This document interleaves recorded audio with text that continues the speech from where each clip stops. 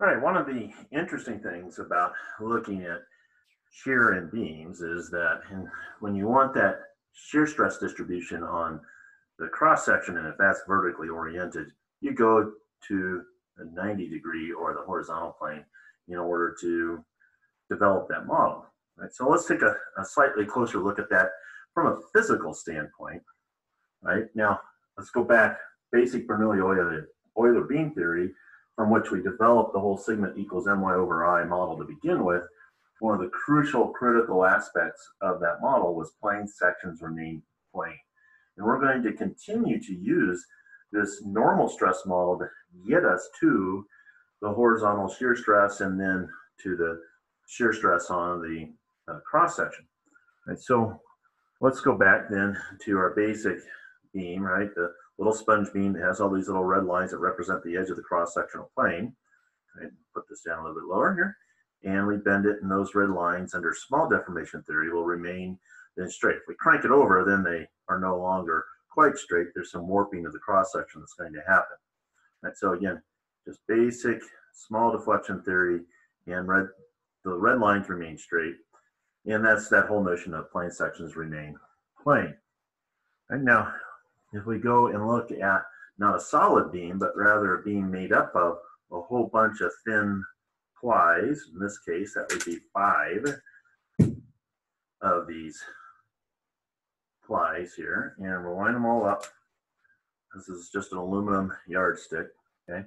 And so if you look at the edge, that is fairly nice and straight on the edge. And then when we get ready to bend them, notice what's going to happen to that straight edge.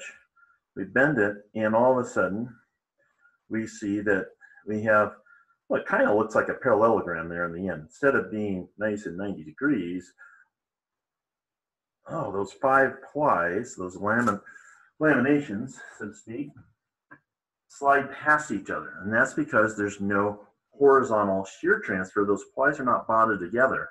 In the small amount of friction that's available there, which is almost nothing, it doesn't prevent those plies from sliding back and forth. It's kind of an interesting thing here. We go back to sigma equals my over I, the plane sections remain plane business. What we could have also said here is that there's no shearing deformations, which is kind of a strange thing. No shearing deformations, that would be those plies going back and forth, taking that rectangle and skewing it one way or the other, right? That's a shearing type deformation, and we're going to ignore that. Again, that's kind of weird, but note, if it's fully bonded in that bending deformation, then those horizontal layers don't slide past each other, no shearing deformations of any particular significance. Right? Things have to be locked in to prevent that from happening. So when we go and we're taking a look then at this little dx of the beam coming down here, and then looking at these normal stresses that are on either side of that, we're going to be focusing on all the things that were associated with this model. And we're going to use that, then pull out, here's the physical beam, right, a bigger sponge beam, right, under bending. We're going to pull out this little top piece here.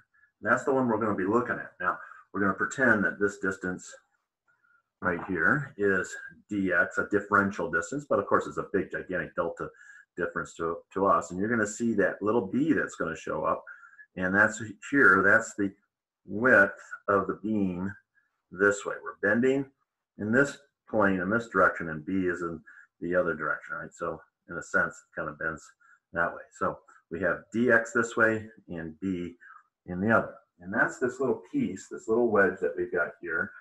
Pull it out as completely as a free body diagram. We've got some horizontal resultant, that's the shear force on this horizontal plane right here.